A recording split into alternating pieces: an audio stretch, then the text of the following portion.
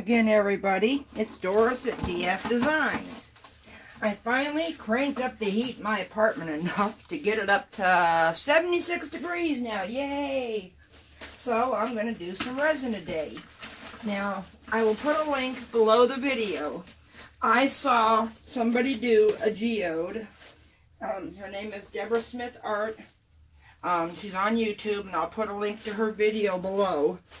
She did them on a round one. Now, I spent, I think, 30 minutes looking for my round ones, and I couldn't find them. So, I'm going to do a geode on this.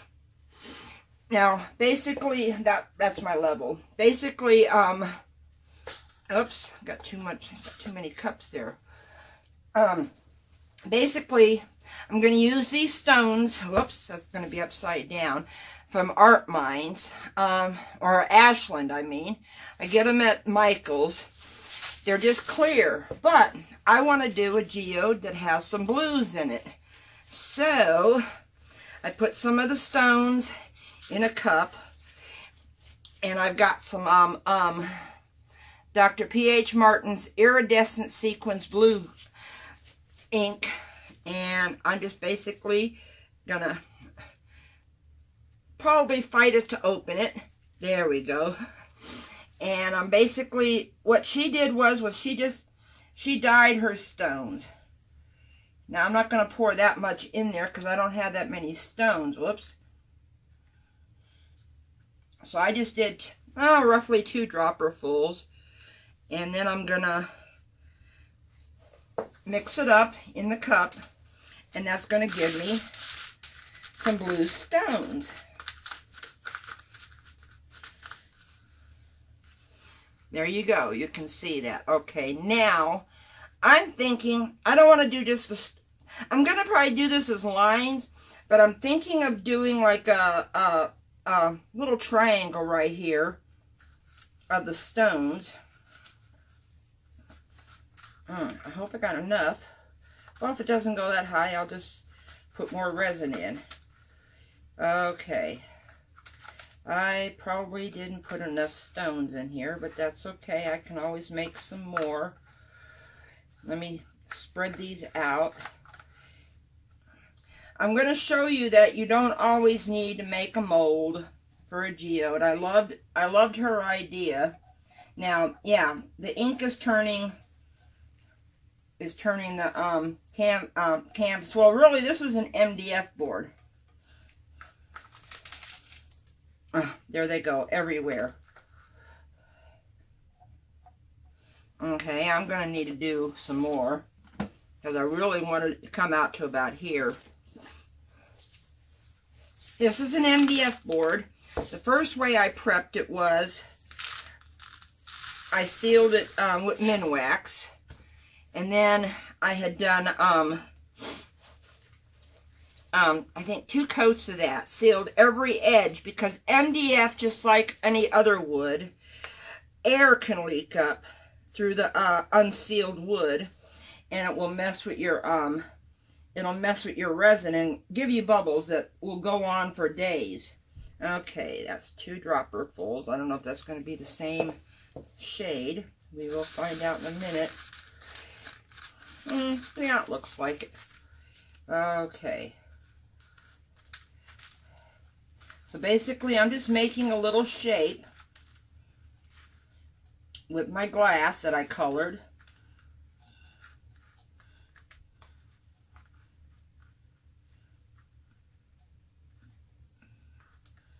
And trying to work on getting all of them out. And it doesn't matter if some of the blue gets over to the side, because the resin will cover it up.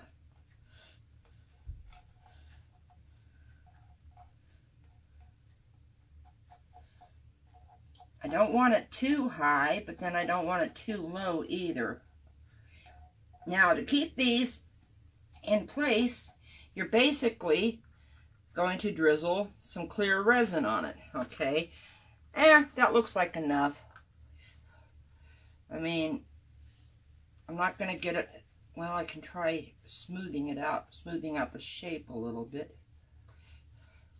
Okay, now, I got my resin already mixed up. So, I'm just going to take my stick and drizzle resin over this, which will help hold them in place.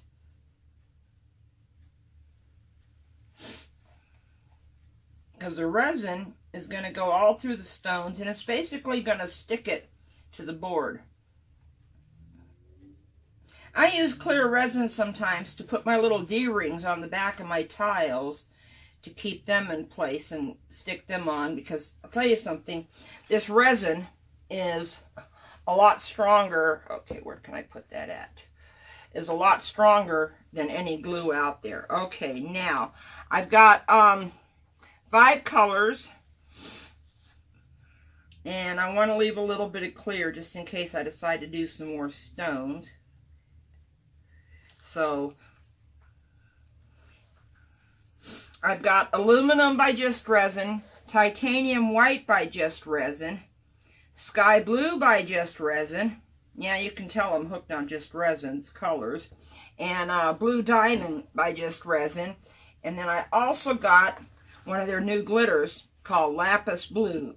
I'll show you that in a minute because I got to open it before I put any glitter in the cup.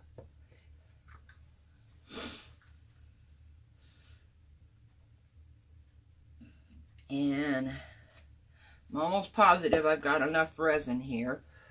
Okay, now first I'm going to put just a little dollop of the resin in there. I don't know how much of this glitter I'm going to need. It's pretty bright. I will say that about their new glitters. It's really, really bright. Okay. Tap it so whatever's in the lid doesn't come out. Okay.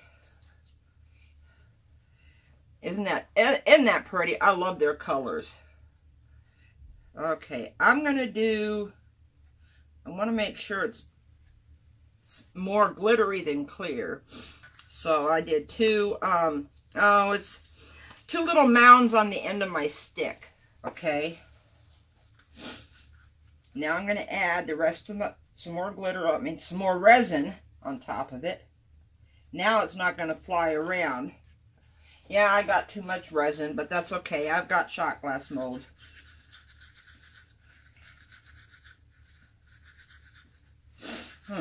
Okay, I could use a little bit more resin in there. Maybe I didn't make too much resin. Who knows? Okay. And I could use a little bit more in the cup for the blue diamond. Basically, I'm going to do this just like you would a round geode that's in a mold. I'm going to put the last of this in the white.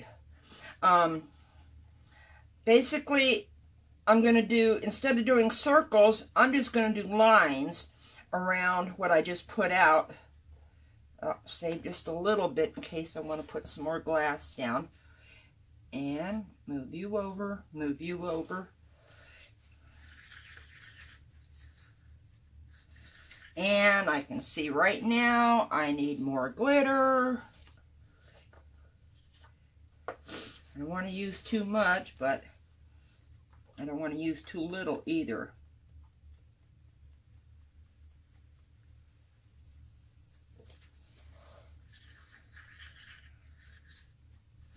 Oh yeah, that looks a lot better. Because I wanted to do just the glitter in the clear, because if I put it in a color it may sink. And I may sprinkle some on top. Okay, here's my aluminum by Just Resin. If I can ever get it open. Okay, I hate these rubber gloves when I'm trying to, oh, there we go, when I'm trying to open something. And I did level off my table. I will tell you, okay, because I hear a lot of people, and I should be responsible too. You should always take safety precautions when you're doing this, okay? You should always wear a respirator. It's just, I've gotten so used to it, I have no problem needing a respirator. Okay, I'm mixing up the aluminum, and as I'm mixing it, I'm also getting rid of whatever pigment might have stayed on the stick, because it likes to do that. Okay. There's my aluminum.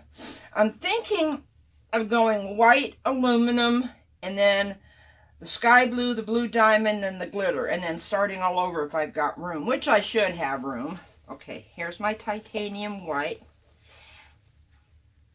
Why don't I think about doing this before I turn on the camera? Because I don't think. Okay, I just do.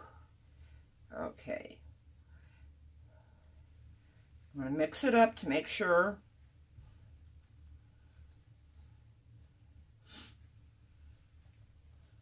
And now I've managed to get white pigment all over my table. That's okay. This was the one I was using for alcohol inks. And after this one, it'll be wadded up and thrown away. Okay, here's the sky blue by Just Resin. Well, guess what? Let me see if I can mix it up enough. Okay, you know what? It must have been too cold in here. Well, maybe I can get it mixed up. Well, we will find out what it looks like. It looks just a little grainy. But, see, if I had opened it before I had started doing all this, I would have been able to see that, and I could have put it in a warm bath. What you do is you put it in a bowl or a flat bottom container, and you only put it up to you only put the water up to the bottom of the lid. You put hot water in there, and then you give it like a warm bath, and then you take it out. You shake it up. I have managed to get pigment all over my gloves. So let me do my little alcohol rag. This is 91% alcohol, and this is just an old t-shirt rag. Go check your local thrift store to see if they sell bags of old t-shirts, you know, the ones that they can't sell to the, that they don't want to sell to the public. And I got a bag of them for $3. Oh, it was heavy. It must have had 12 or 14 t-shirts in there. And when you cut a regular adult size t-shirt into fourths, it will, and then fold up each fourth, it'll be a good rag for what you're doing. You just soak it with some, you put a puddle of 91% alcohol on it. Okay, let me try to keep these colors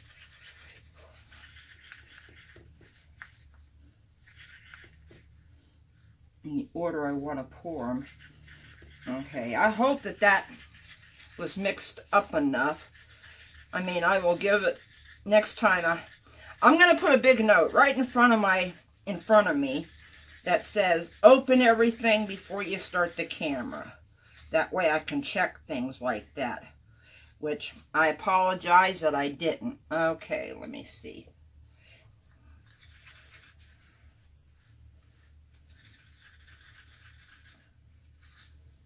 I hope that's enough glitter. There's the aluminum, the two blues, and now the white.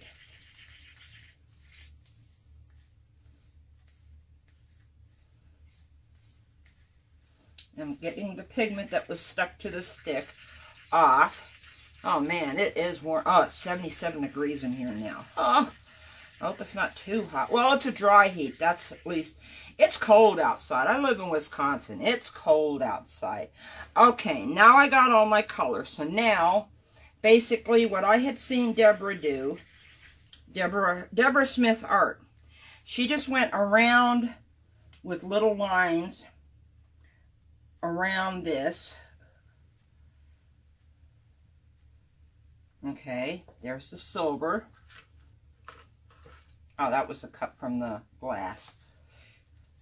And yeah, it's starting to leak off the side already. Oh no. Well, I want to work quick because I don't want it to spread out either. There's the white. Okay, the sky blue.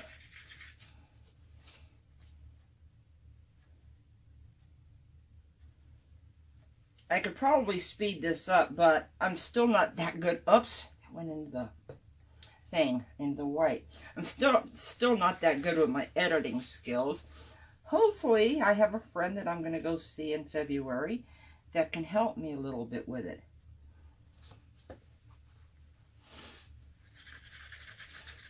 I may have made the glass too thick. I don't know. The rocks. We will find out. Okay, now my glitter.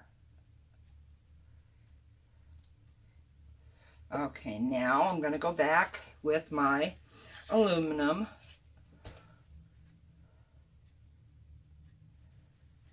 And you want to pour fast because you don't want to have a too thick of a line. Now I'm going to go around that with my white. And basically, okay, I can't show you everything. She drew lines on it after it dried, and I will do that tomorrow. Okay, white, the lighter blue.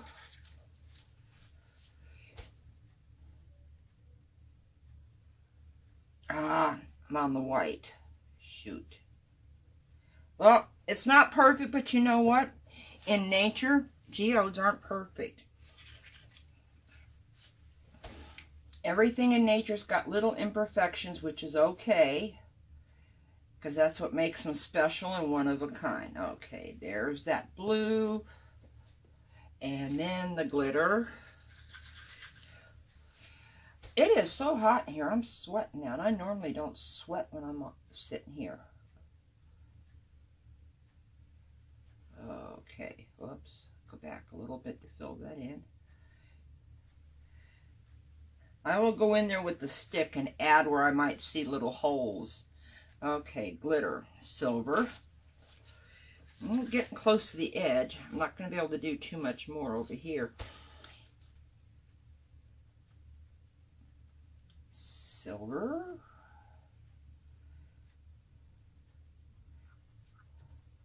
Not going to be able to, white's going to be the last color on this edge right here. I can see it.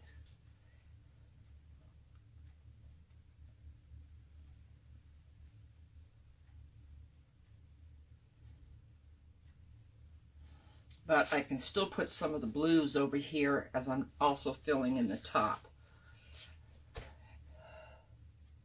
Okay, the sky blue. Stop. Ah! Okay. I was a little bit too quick-handed with that. Smeared it. Okay, now the blue diamond. That's okay. I'll go over it with a little bit of, with the stick with a little bit of white and hopefully cover up my boo-boo. You know, I never said I was an expert at this. I'm learning just like everybody else. I'm just letting you watch me learn. And hopefully you learn something from watching me. Okay. Not much of this glitter left.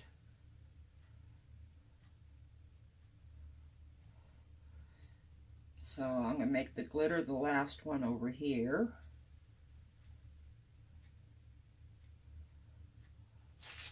Okay, and I'm going to do the silver up here.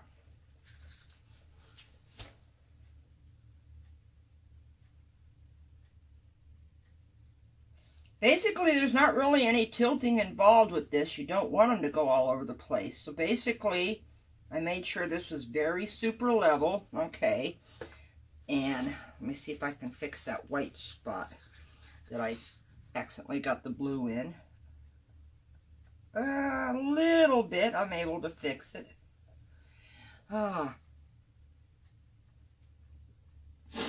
Okay. I do want to put just a little bit of white down here because I didn't cover the whole corner. Okay, I really don't see a whole lot of holes. Want a little bit more white right here to separate the blue, because the blue kind of went over the white almost all the way to the silver.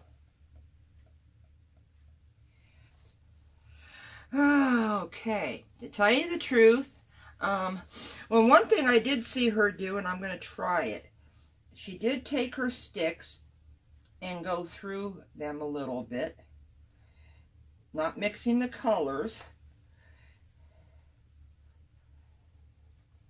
just kind of, I guess, defining the lines is what she was doing.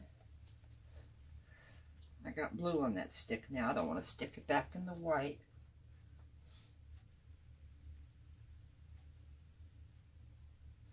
And it kind of gives a little edge to it.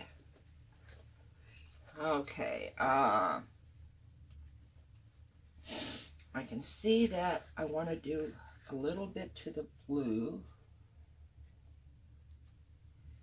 See, I scraped all the way down, but that's okay because it's self-leveling. So the little furrow that I made, it got scraped, it closed up on itself. Okay, well, you know what? Let me pop my bubbles. This was a short video today. Sorry about that.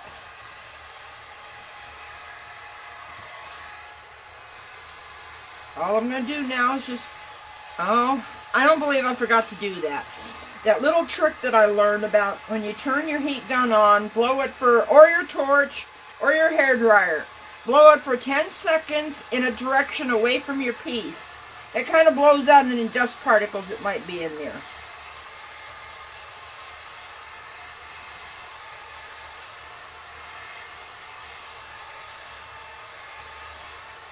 Well, I'm going to put just a little bit more clear on top of this. This is higher than the rest of it, but hopefully I have enough clear in there with the glass that keeps it from,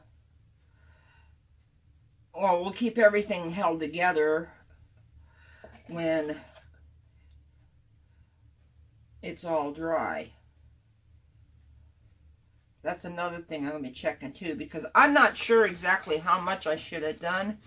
Okay, basically, I'll show you what I'm going to do with my leftovers. Okay, I got my little molds. Yeah, they're a little dirty. But basically, okay, first I'm going to put what I have left of the silver in here.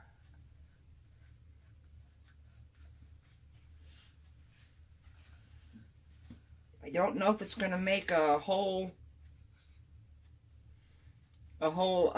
shot glass or not. Oh, I don't know if that's on camera. Wait a minute, let me move it over just a little bit. Basically, you just, what I do is I just scrape it off. Try to get the first color down to the bottom.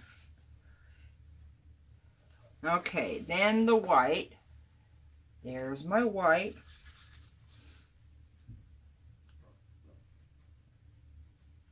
And basically, you just want to pour it around the little center that's going to make the shot glass part. I mean, if some of it gets on top, that's okay, because that's going to be the inside of the shot glass. Because I need to get working on mine and finish them up. Because what I'm going to do with them is I'm going to clear coat them. I do have the MDS sheet for the resin that I use. And with that, and I also have a link to something with the, I want to say it's the FDA, and the day that I do Oops, nope, I need the lighter blue. The day that I do my video of how to make the, how to finish off the shot glasses after they come out of the mold, what I'm going to do is I'm going to put a link below it. It basically is a government paper that says that resin can come in contact with food, okay? I hear noises. They're working on the apartment next to me. That's probably what I hear.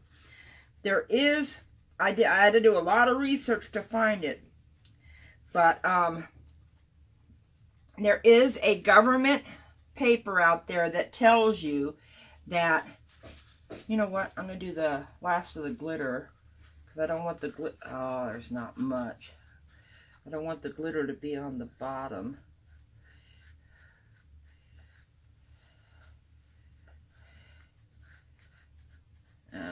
Okay.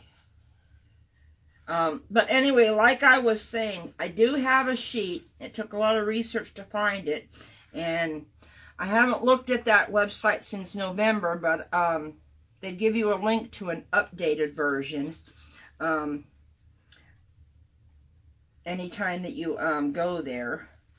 And basically, it's going to cover your behind if you sell your shot glasses. It's going to tell people that, now you can't vouch for the pigments, okay? But I can vouch for the clear coat that goes on the outside.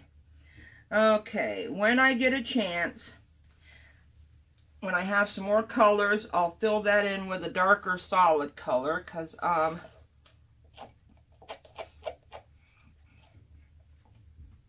now you can put a little bit of clear in there. What the clear is going to do, it's going to push the resin away.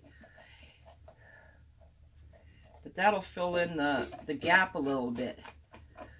Another neat thing I found out about these, if you put just a little bit of resin, maybe not even a ½ inch worth of resin in the bottom, and let it get hard, and then you take it out, you got napkin rings. Hang on one second and I'll show you what, I got one over here that looks like that. This is what it looks like in the bottom when you take, if you do just what's that, maybe a quarter, 3/8 of an inch worth of resin in there. Oh, I got drips going on. I have got drips going on. I don't know what to do about that except get it into the dust freeze. Oh, see, that's one thing I hate about these is, okay. It'll be a while before I can show you what that looks like. Because see, I have this mold over here and I just fill up the cavities. And then when I've got all the cavities filled, basically I pop them out and then I sand them.